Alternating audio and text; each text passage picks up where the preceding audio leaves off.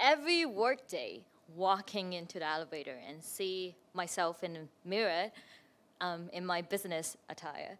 I looked presentable, but felt like an outcast. Last year, I was sitting at my desk on the trading floor and just doing my normal work routine, working on spreadsheets while calling my clients and hoping they don't hang up on me because I will have to log in all the call reports. Every day felt so repetitive with all the reports, weekly updates, annual reports, quarterly reports, monthly reports, just all these reports. I feel like just Excel in Excel. And I felt like an NPC, a non-player character in the live simulation games. I was feeling really sad and really lost in my life. So I always constantly asking myself the same question: who am I? What am I doing? Why am I here? So the first time when I stand in front of the camera, I felt alive. I just get the feeling that, oh wow, that's such a new experience to me. I was invited to be in commercial film as a main character, as an office lady. I was asked to wear my work outfit since I already have the whole wardrobe. I thought I was so special, and turned out they were just short in budget. So they found me, but I was really grateful for the opportunity. So if you're watching this, thank you, Aaron.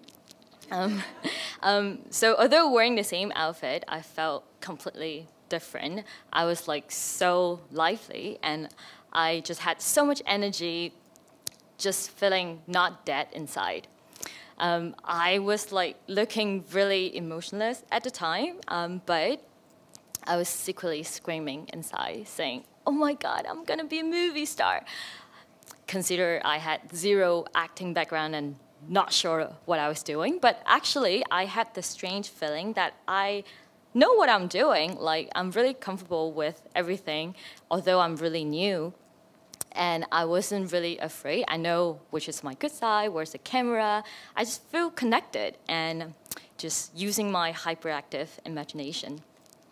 So I feel like actually I'm a player in the game. So that's something different from my experience like working in a corporate life.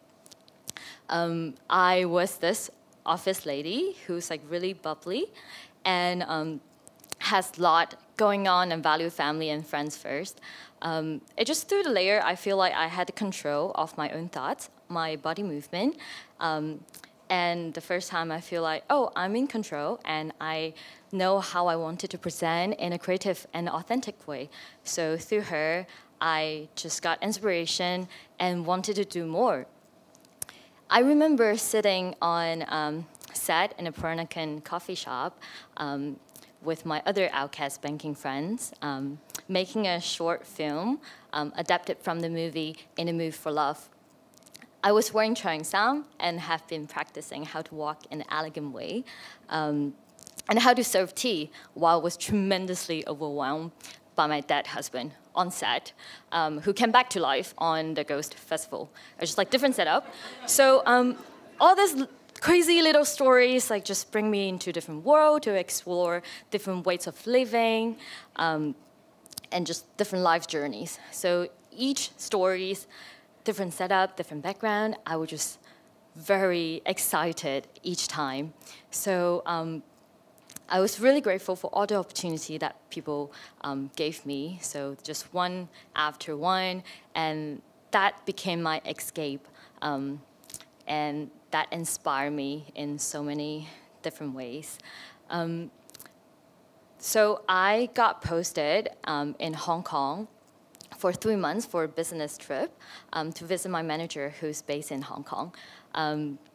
I was diagnosed there with sudden hearing loss.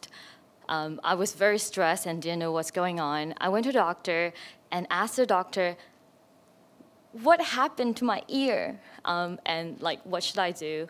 The doctor did multiple examinations, and in the final review, he said, you're fine, everything's okay. You're actually, there's no issues in your ears. We did check. So I asked, so then what happened? And he said, you're just too stressed. And I said, what should I do to ease my symptoms, like to be less stressed? He said something that I would never forget. He said, look down. Everyone on the street is more stressed than you. Wow, that's Hong Kong. I was very in shock and didn't know what's going on.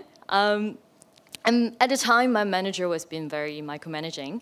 She would count how many minutes I was in the bathroom. It was driving me a little bit crazy. So one day, I woke up at 4 a.m. with my eyes wide open, with only one thought, in shock. I need to quit. So I was thinking if acting brings me all the joys, makes me full of wonder, passion, and creativity. And why am I here?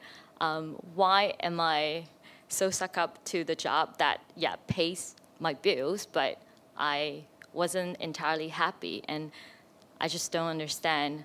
I don't know who I am. I don't know where I am. I don't know half of the time what am I doing. I'm just on the trading floor and just feeling that, oh, I have this title, and very lost. So right after New Year, I came back to Singapore. It was a sunny, like bright Friday afternoon. I was at my desk and then went to a meeting room. So my manager turned on the camera and she looked at me and say, wow, you're in the meeting room. That's formal. I say, yes. Before we start, I would like to hand in my resignation. She said, is there anything that I could do to make you stay? She asked, like, diplomatically, knowing that I'm definitely not a fan of her management style. And I said, no, just let me go. So I quickly packed my desk and sent my farewell letter and left the floor ASAP, because on the trading floor, if you leave, like, you're just gone on the date.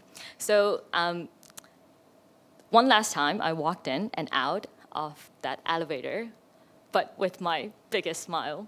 And I think that is one of the best decisions I ever made, to just call it quit and do something to follow my heart and chase my dream. So not really recommended, but if you do it. Yes, that's me. Thank you so much.